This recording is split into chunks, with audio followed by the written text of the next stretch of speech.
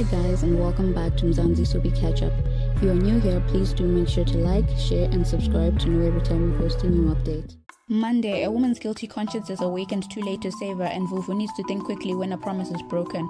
Tuesday, Vuvu's quick buck comes at a hefty price and a saint tips over to the dark side, while a funeral breeds confusion instead of closure.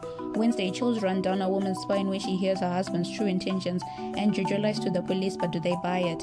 Thursday, Vuvu shows kindness to a snake. Will Jojo's secret be exposed when he's caught in a lie? And Gloria continues to mess with the dead man's wife and faces his wrath from beyond the grave. Friday, Vuvu realizes how entangled she is, and Michelle is given a stumbling block of her own. Jojo struggles to keep his cards close to his chest, and Gloria's obsession gets in the way. As always, please don't forget to comment down below your favorite scene for this week.